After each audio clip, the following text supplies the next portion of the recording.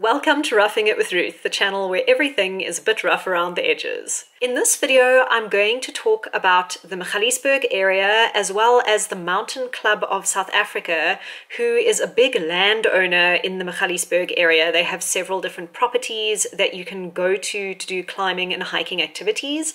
And I'm going to just explain how you can get access to those properties, because not just anybody can go there. You can't just walk in there or pitch up unexpectedly. All of the footage that you see in this video is going to be from a recent trip that I did to Grootkloof in the Magaliesberg Mountains. It translates into Big Gorge or Big Canyon. So first of all, the Mountain Club of South Africa is a national organization. So they are over the whole of South Africa, and they're divided up into sections depending on location. If you are thinking of joining, then you just need to find the one that is most local to you. The Mountain Club of South Africa is also quite a big landowner. They actually purchase properties with the purpose of conserving those natural areas and also providing a venue for people to do outdoor activities. But it is really important to remember that all of these properties, you cannot just pitch up at those properties. You do have to apply for a permit in advance, and the number of permits that they will give out for a specific property is limited per day. And the reason that they do that is to conserve that natural area. Sometimes the properties that they own are in very sensitive biomes like the Magaliesberg Mountains, and having too many people in that area can cause a lot of erosion and a lot of damage to the natural area. Some of the properties that the Mountain Club of South Africa owns in Magaliesberg include places like Dome Pools, Grootkloof, Glabatini, Lower and Upper Tonkwani, which is near the Mountain Sanctuary Park venue. And all of those properties, if you want to go and hike at them, you have to contact the Mountain Club of South Africa to apply for a permit. Some of the properties you will need to contact the Johannesburg section of the Mountain Club of South Africa, and some of the properties you will need to contact the Magalies section of the Mountain Club of South Africa. You'll just be able to look online and see which properties they give out permits for, because each section becomes responsible for a certain number of properties. The other way that you can hike at those properties is to become a member of the Mountain Club of South Africa. So you join the Mountain Club of South Africa, you will belong to a specific section, and you will be given a membership card, and every year you will need to renew that membership. And different sections will have different rules for joining and will expect you to do slightly different things as a member. I think it is also really important to mention that the Magaliesberg properties specifically that the Mountain Club owns, they try not to put up too much infrastructure or to change the natural landscape too heavily. So sometimes there are not ablution facilities, and the trails on the property will not be marked. Sometimes there isn't even really a trail to follow. So you are going to need to be able to navigate. When you apply for a permit, you will be sent a map along with your permit. And if you can't read that map and you can't navigate, then that is going to be really difficult and potentially even dangerous. Some of the properties are quite technical, like they have a lot of rocks or scrambling areas or places where you could fall and really hurt yourself. Some of the properties have fairly deep pools and rivers where you could drown if you can't swim. So you do need to be careful when you go and visit these properties and realize that they are in as wild a state as they can be.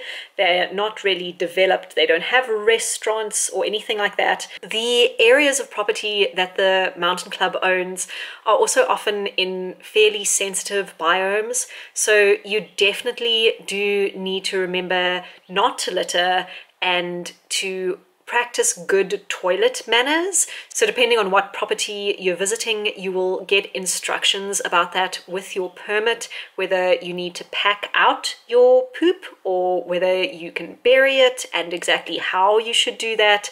There are also a small number of other ways that you could hike at the properties that the mountain club owns.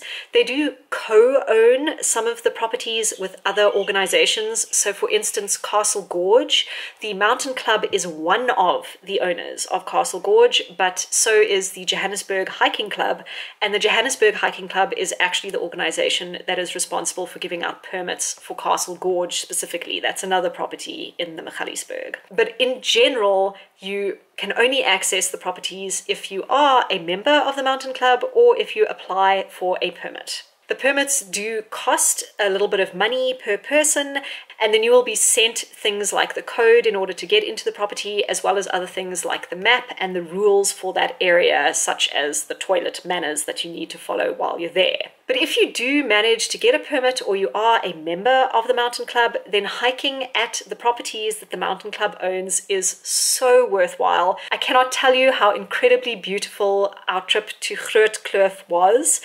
I do think that Grootkloof is not a beginner-friendly hike. It is very difficult terrain to move over, particularly if you're planning on doing kloofing in the river. Kloofing, I guess, would translate as canyoning, sort of boulder hopping in the riverbed up or down the river. That is actually quite tough, but very beautiful. I'm also going to just touch on the security situation in the Magaliesberg. If you've been following what's been going on, then you'll know that at the end of 2023, at the end of December, there were some really scary security incidents in the Magaliesberg where people were actually sort of kidnapped. They were approached by armed criminals who then kind of took them hostage and forced them to transfer funds to these criminals. Quite a large amount of money was stolen from them. And this wasn't just one incident. I believe there were 3 or 4 separate incidents of this happening to people. And the Mountain Club of South Africa, as well as other landowners in the area and the Johannesburg Hiking Club and several other stakeholders, have been taking lots of steps to try and mitigate the risk of this sort of criminal activity happening on their properties. And I think it is really important to talk about that, because perhaps if you are not aware of it, you might think that it's just completely okay to go and hike there on your own, and at the moment it is not okay to go and hike there on your own. The Mountain Club of South Africa and the Johannesburg Hiking Club have opened up their properties again. They did close them for a while to everybody. Now they have opened them up, but they are recommending that you hike in a larger group. I think the recommendation at the moment is 10 people. I'm hoping that very soon the security situation in Magaliesberg will be better. I did previously hike in the Magaliesberg on my own, but I do not do that any longer, and I'm not actually sure if I would ever do that again. I would also just like to thank all of the people that came with me on this trip. We were actually a group of 7 people, so it was myself and my husband Ralph, and then the trip was actually led by one of the Mountain Club committee members of the Magaliesberg section called Andrew. He did a great job. It was really nice walking with him. And then there was also Megan and Waldo and Albert and Fulyun. It was great hiking with all of you, and thank you so much for all of your help. I was definitely the shortest person on the trip, so when we did have to do some scrambling, I did really struggle sometimes to reach the handholds, and I would not have been able to do it without a lot of help from everybody else. Thank you so much for watching this video. If you would like to see more from me, then you can click on my channel name to see videos that I've made in the past, or you can subscribe to my channel to see videos that I'm going to make in the future. Yeah, the weather is really pulled in.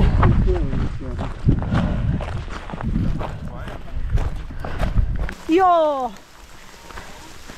Can't outrun the rain.